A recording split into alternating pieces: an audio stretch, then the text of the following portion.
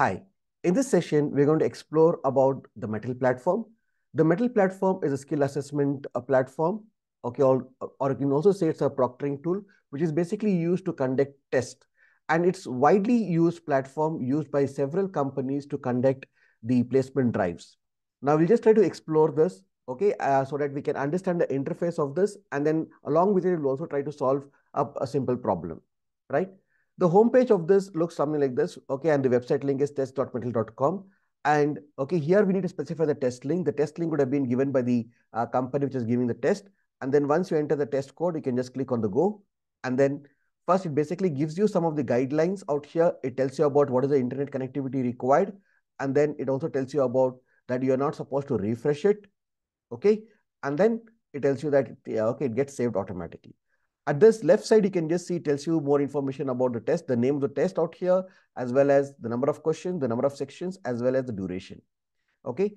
This platform can be used to test MCQ questions as well as programming. And in a single test, you can also have MCQs as well as programmings, right? So in that particular case, okay, if you have MCQ as well as programming in a single test, then the number of sections will be 2 out here. Okay.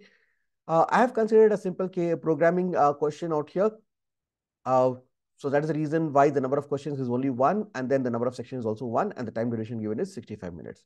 Just click on this proceed. It's going to check for the system compatibility, and once it is fine, and we can go to the next step where you're supposed to give the email ID. Give the email ID whatever you have given to the companies, right? Let me just try to write sikandar1234@gmail.com, and then Muhammad, right? And I'll try to submit this, right? Okay. So you can also take a guided tour of this particular platform. It tells you the various sections which are available. Let's quickly take a guided tour out here. It tells you that there are multiple sections, and the section on the left, it basically is a question session where you have the detailed question with also examples like, okay, a question as well as the examples and explanation of that. Then it has on the right hand side basically has a section where you're supposed to write the program. This platform provides you multiple languages for you to solve the program. You can just observe here. Okay, we can select the language of your choice, C, C++, Java, Python, and all. And then the editors, we can just select it out here if you want it. Fine. This is the coding section.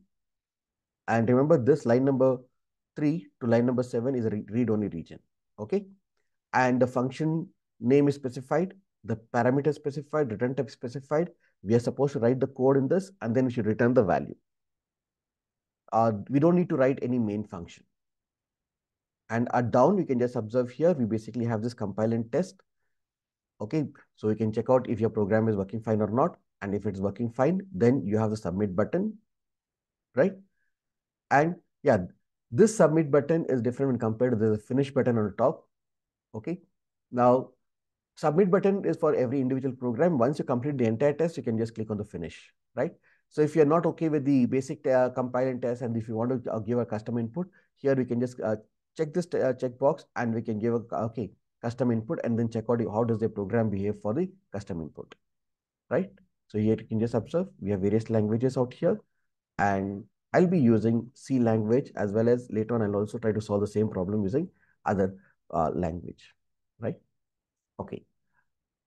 First, read the question thoroughly.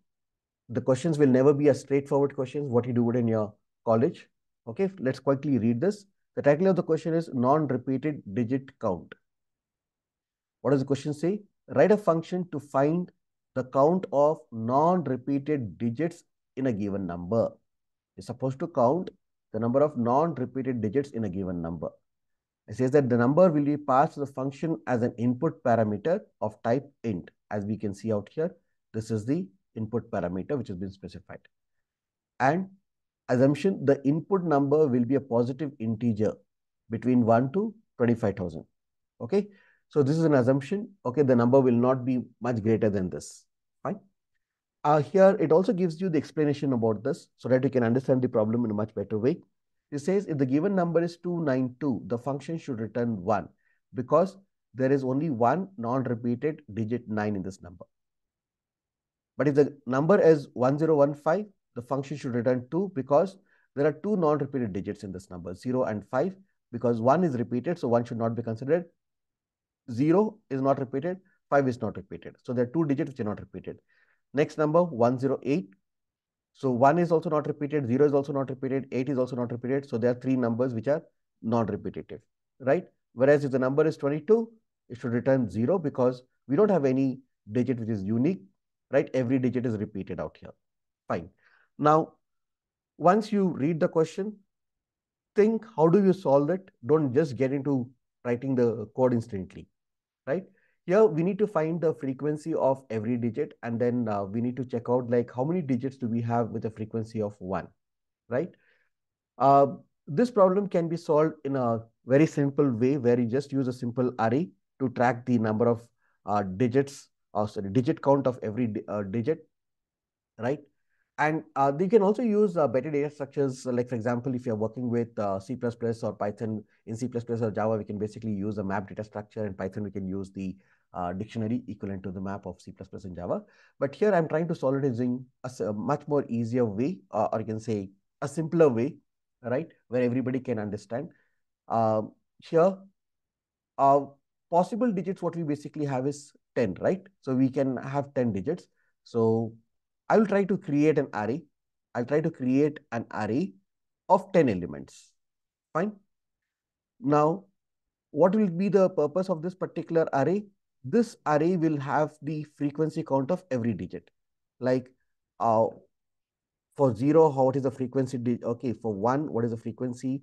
For 2, then for 3, then for 4, then 5, 6, right? The same way for 7, 8, 9.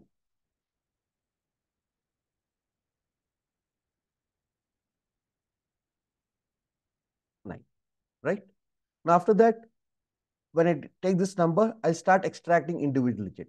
Like if I have this 292, 292, you can extract a single digit, and it's quite easy to extract the digit from the last. So the last digit is 2. So now once you get the last digit as 2, I will try to change this frequency count of 2 from 0 to 1. Remember, initially the frequency, the value of this array will be 0 because that is the initial value, right? And as we keep traversing it, we will try to increment the digit count. The next digit, what you basically get it is 9. So when you get 9, so I'll just go to this place and then I'll try to say that, okay, fine, I found one digit of 9. Then, okay, again, the next digit, what I basically get it is 2. So when I get this 2 out here, again, I'll go to this particular section out here. I will try to update this. I will try to update this from 1 to 2. So now all the digits are over. Now I need to find out how many digits do I have with a frequency of 1. I have only one digit with a frequency of 1. So you need to count number of ones in this array, and there is only one value, okay, with the value 1, or one entry with the value 1. So we should return the output as 1. Okay. Now let's try to quickly type the program out here. So now first thing is, as I said, like I'll try to create an array of 10 elements, and I need to initialize everything to 0. Okay, initializing an array with 0. Okay, or you can say an array is partially initialized, all the other elements will be set to 0. Fine. Okay, next. I need to repeat this as long as I have any digits in the number. And remember, I don't need to write a code to read the input from the user because the reading of the input is already done, and they have given the input as a parameter to a function, and the parameter name is input1. And yes, we cannot edit this line. We cannot edit line number 5 here. Okay, so I need to repeat the loop as long as I have digits in that. So I'll try to extract the last digit. My last digit will be, how do I get the last digit? The number, which is by the name input1 mod 10. That will give me the last digit. Remember, the numbers are basically in decimal format, right? Then okay, now when I got this last digit as 2, I need to go to this array at the index 2. So I'll just try to write array of last digit. Okay. I need to increment it. I can use the plus plus operator, or I can also use array of last digit equal to array of last digit plus one, right? And once my last digit is okay considered, so I need to remove the last digit so that okay I can check out the other digit like 29. Okay, I should remove the last digit. To remove the last digit, remove last digit. So what should I do? Input 1 divided by 10. Okay, I need to capture this back into the input 1. Okay, now this particular okay code snippet will basically capture the frequency of all the digits. So if you basically wanted to check out the frequency of all the digits, you can write a loop here itself, or you can write a separate function to print this array elements. So I'll just try to print the array elements here. As I have 10 elements, I'll just try to print this.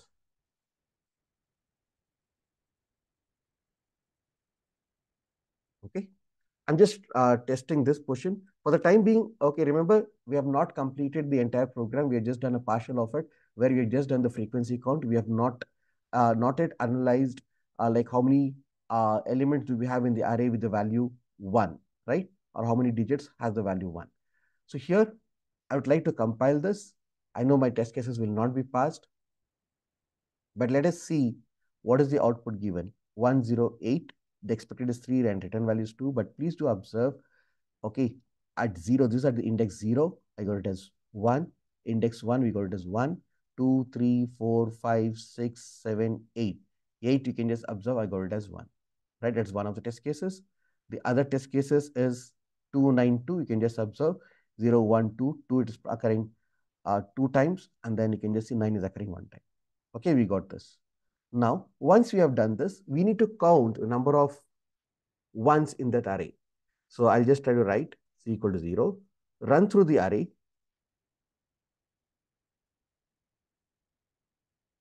and if array of I equal to 1, increment the counter variable.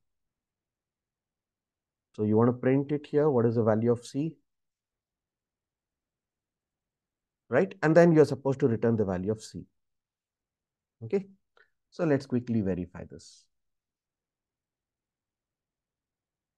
So you can just see 108, the expected output and the actual output. Again, this is the value of c was 3 out here, right? And for this particular case, c is 1. Here, if you want, we can always use the print statements for debugging purpose, right? And it will not have any impact on the output because the output is only considered based on the return value. And this is just like a debugging, okay?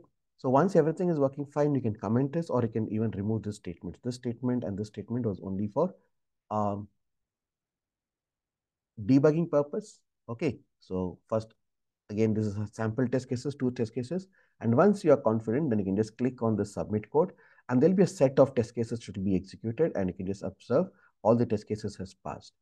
So now, if all the test cases has passed, and remember your program, or you can say the test had only one program, and it is done, and then you can click on this finish, right? Once it just tells you that the number of attempts, okay, right.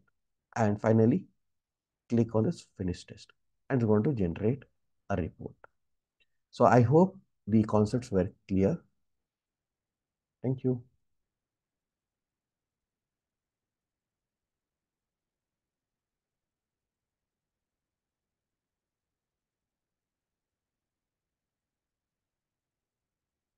This is a report what is generated.